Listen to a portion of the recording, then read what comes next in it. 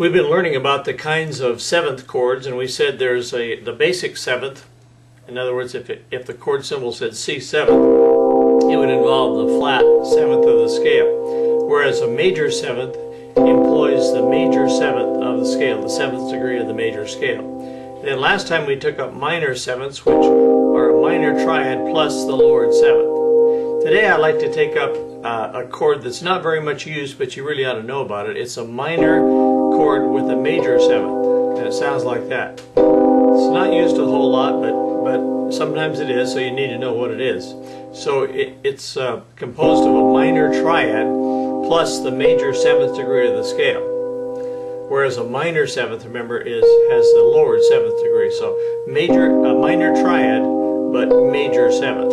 Okay, and that's how it's notated. If you saw this in sheet music as a chord symbol, it would say CM slash maj7. CM slash maj7. In other words, C minor, and then after that a major seventh. Okay, so that's it for C minor major seventh. So let's go up to F and see if we can figure it out. First we would form a minor triad, wouldn't we? So we'd lower the A to A flat, and then we take the seventh note of the F scale, which is E, and we put it with that minor chord. So that's the sound we get. And then I just happen to think that chord is in After You've Gone. I don't know if you know that song, but it is. And it's in others as well. Okay, G major, minor, major seventh. There it is. D major, D minor, major seventh. E major, E minor, major seventh. A major, A minor, major seventh. D flat major, D flat minor, D flat major seventh. E flat major, E flat minor, E flat major seventh. E flat minor, major seventh. Get tongue twisted here.